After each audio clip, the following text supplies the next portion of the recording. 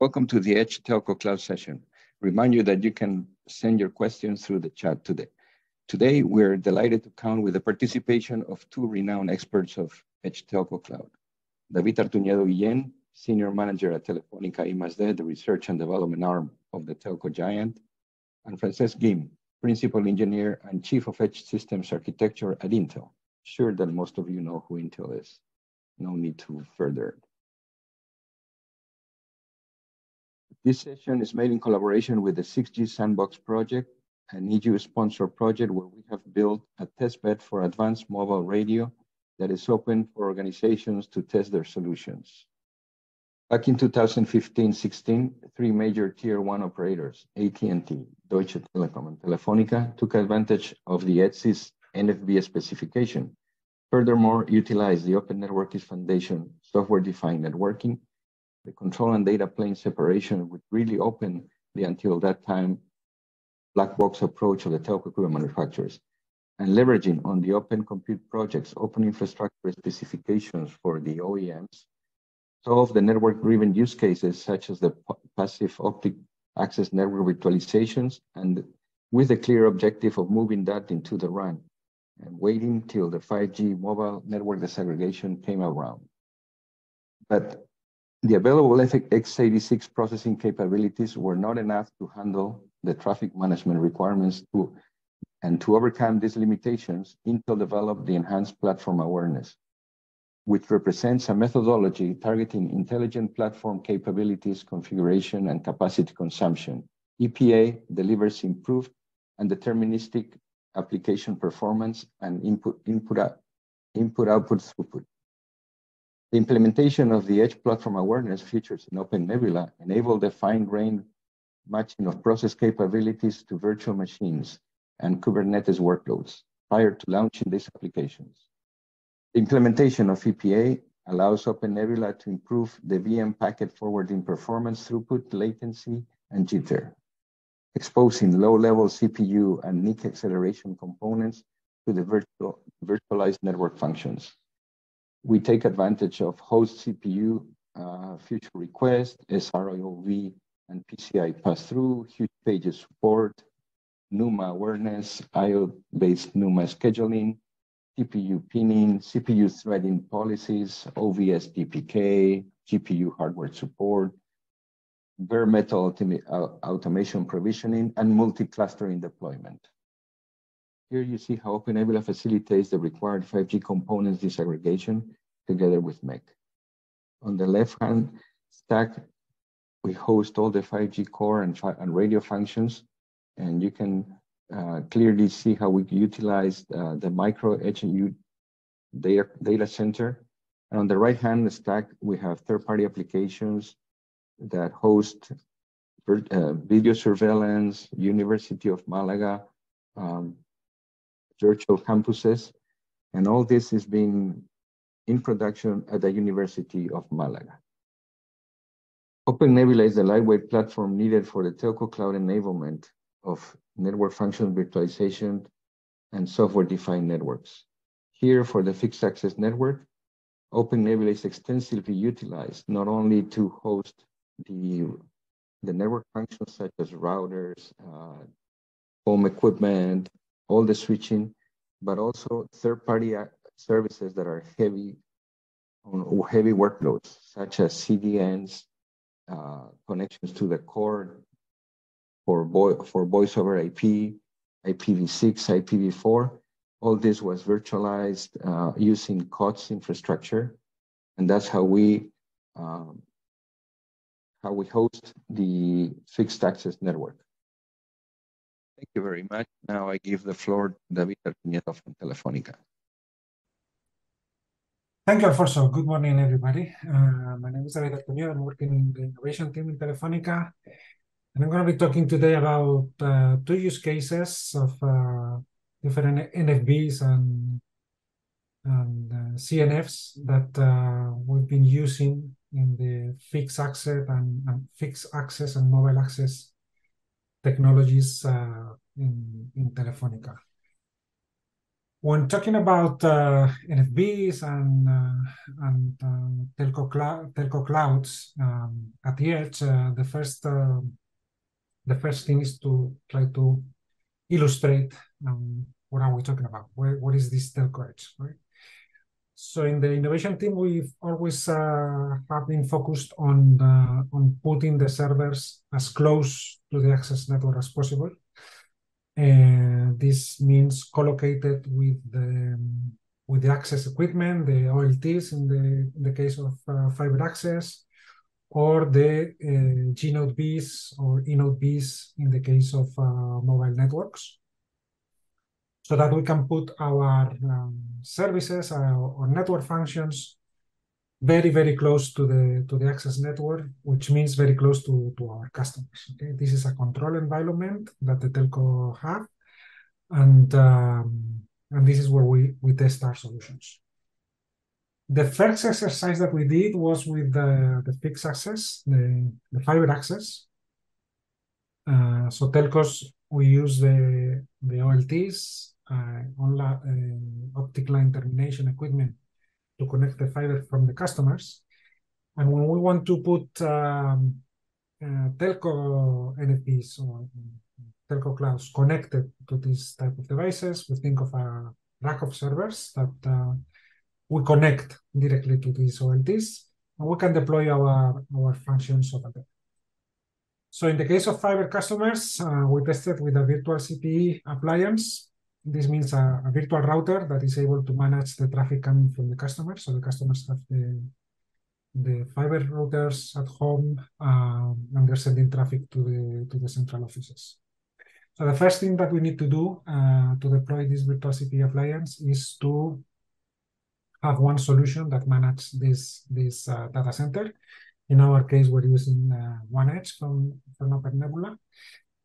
This let us manage all the servers that we deploy there, and then in these servers we can create virtual machines. These virtual machines will contain the virtual CPE applications. We install the virtual CPE software inside this virtual machine, and this way, this virtual CPE can handle the traffic for one customer that is connected through the fiber. Okay.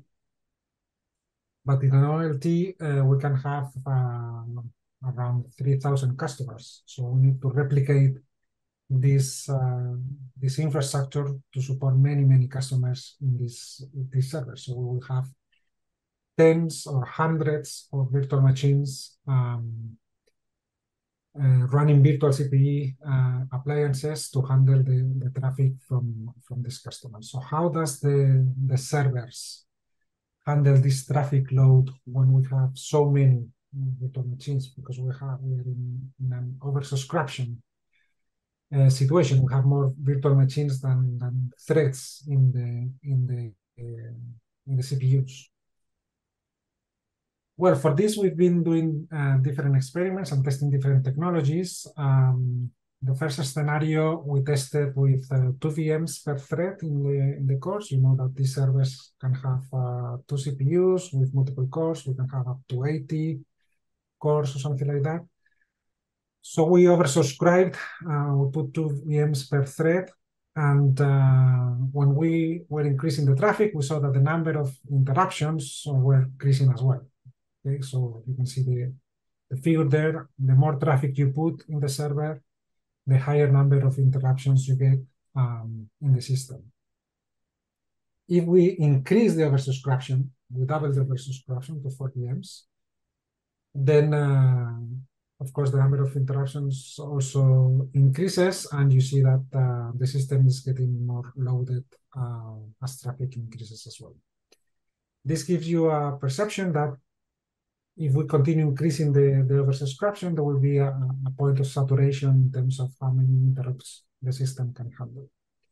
So we decided to test a different technology. In this case, we tested the data plane development kit. This is a technology initially developed by Intel, then become open source. Basically, this technology, what it does is it replaces the interruption model by some polling running in some threads in the CPU. So these threads are constantly polling the NIC interfaces to retrieve the packets. Therefore, the number of interruptions goes significantly lower.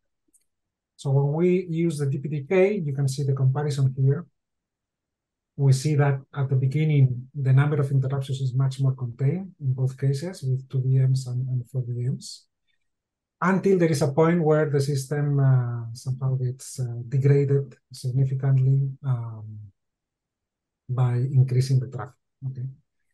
So this illustrates that there are different options, there are different technologies that you can use when handling high traffic in servers, and depending on the usage of your application, you can decide to go with a specific technology.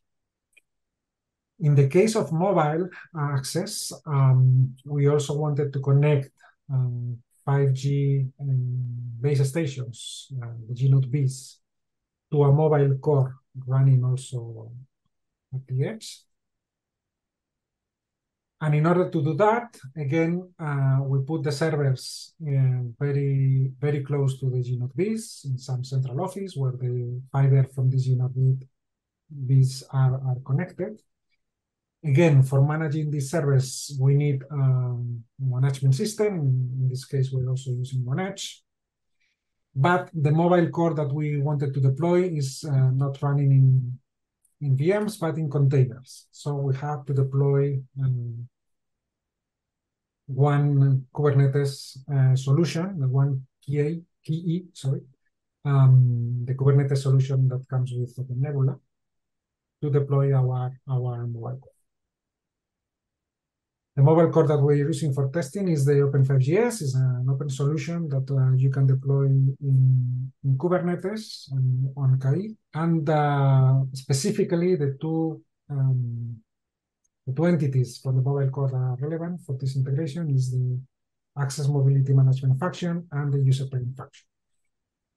The access mobility management function is the one responsible for connecting the G0Bs and managing the attachment of the devices, and the user pairing function is the one that gets the traffic from the devices once they are attached to the mobile core. So in order to connect these antennas to the mobile core, we have to set up two interfaces, the N2 and N3 interfaces. But when you look at the protocol stack of the N2 interface, we see that there is a physical layer, the radio interface, then we have the IP layer, and we have an SCTP protocol.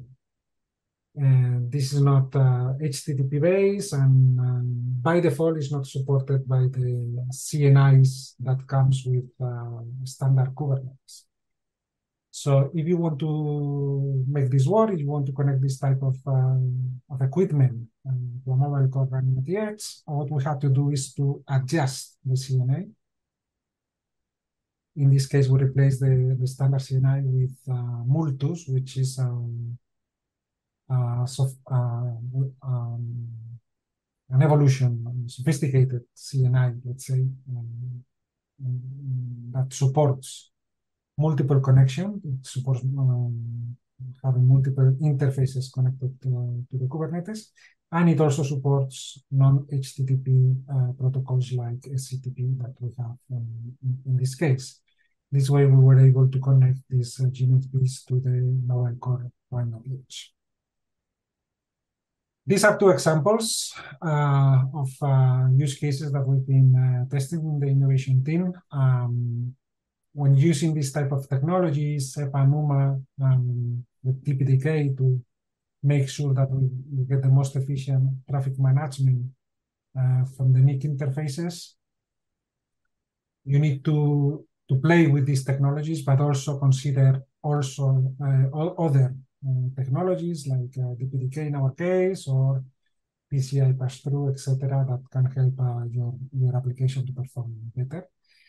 And when talking about Kubernetes, again, for cloud, for telco cloud, you need to consider replacing the CNI to support additional protocols and additional connectivity scenarios, more elaborated than the ones supported by standard CNI that comes with Kubernetes, as Multus or others that are now available in the market.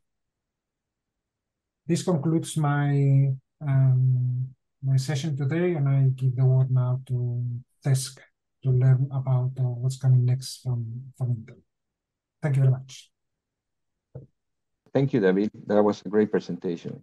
Now we give the floor to Francisco Kim from Intel. Okay, thank you very much, David and Alfonso, for the introduction. I'll continue following the lines of what David has presented, and now switching a little bit gears of what we are doing from Intel perspective, continuing a little bit along those lines of managing the resources in an efficient manner. So I'm gonna touch on two different areas of work that we are focused today, but they are intrinsically related to what David just presented. The first area it's along what we call consolidation or common frameworks, right? So David was talking about PON, about connectivity, about the services themselves, and something that is clear as the edge to cloud deployments become more mature and reality is that we have to have systems that they are end-to-end designed and that they can cope with different use cases that come from potentially collocating network functions with video analytics to perform defect detection in a manufacturing facility. You can have deployment models that may coexist network functions more at the far of the edge to provide V2X connectivity, but as well the traffic goes into the data center to do a second level of processing. So that implies that you have to look at the system from a coherent horizontal manner. So I'm not going to get into this eye chart, but basically one of the things that are happening more and more is that from ecosystem perspective and technology perspective from Intel as well, is that there are lots of different building blocks that you can incorporate as part of your system design, depending on the deployment models and the use cases and the requirements. So one of the things that we're heavily focusing as we speak is basically how we can understand how different deployment models and requirements can be translated in which of those building blocks do you need, right? So David was talking about potentially DPDK or EPA for network functions, but maybe if now you combine that with a real-time deployment model for manufacturing, maybe you will need some level of real-time support from TSM, for example. So I think that from ecosystem and technology perspective, it's very important that we kind of make ease of use of all these different technologies in abstracted manner. So the first area that we are working on is try to see how we can encapsulate those different technologies in a more simple APIs in the different parts of the system architecture, starting from the libraries to resource to Kubernetes to the hardware underneath. The second important aspect is, okay, now you have all the components selected, is understanding in reality how the systems are behaving end to end, right? And David showed a great example of the work that has been conducted to understand the different interfaces, the flows, and the performance that you get out of it. And you need to understand as well on the quality of service, right? And here, what I wanted to connect a little bit with the previous slide and the use cases that David showed is that depending on how you carefully select the different parts of the hardware and the software to enable an end-to-end path in terms of resource allocation, you can have a complete different performance results, right? So here a very simple example, and by the way, this connects into using, for example, DPDK plus SRIOB to do the network management or mapping the queues into the network card, or maybe do CPU pinning and memory pinning for the compute of the services. And that basically is going to change drastically the performance that you experience.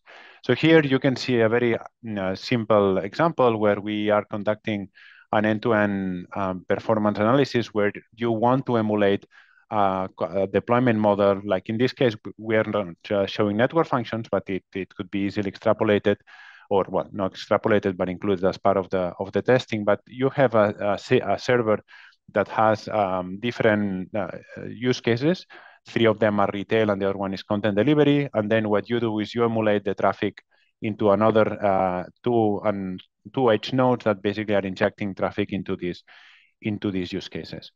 Now here on this graph, without getting into details on how the experiments were conducted, but basically what we're showing is what happens if, in this case, you just when you just throw the 4 services into the platform without doing any sort of compute pinning in terms of resources and no networking pinning. And as you can see, and we compare that with peak performance that the services could get in provided the hardware, right? Which has been performed in another benchmarking analysis.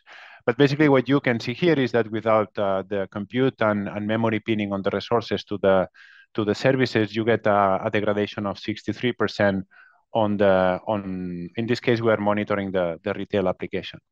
Whereas if now you say, okay, I'm going to do compute resource pinning for all the different services running into the platform, now you go from but in this case, you don't do any networking pinning into the applications. Now you get a reduction from 63% of penalty down to 38% of penalty. Okay, this varies is the 50th percentile, 75 for frames per second and latency. Now, if you say, okay, and now I'm gonna do performance, like resource allocation for compute perspective, but I'm not gonna do any networking. What is the implication here? So now you're dropping like from 40% up down to 4% of performance penalty by doing this collocation, right? So that the compute allocation is very relevant. Now the latest one, which is, okay, I'm doing a smart resource and networking mapping end-to-end for each of these applications. Now even what happens is that you get a performance improvement because now you are kind of really allocating for a content delivery use case that is more IO and network oriented. You provide the right level of resources from networking perspective using SRIOV, ADQ, and other networking capabilities that Intel provides.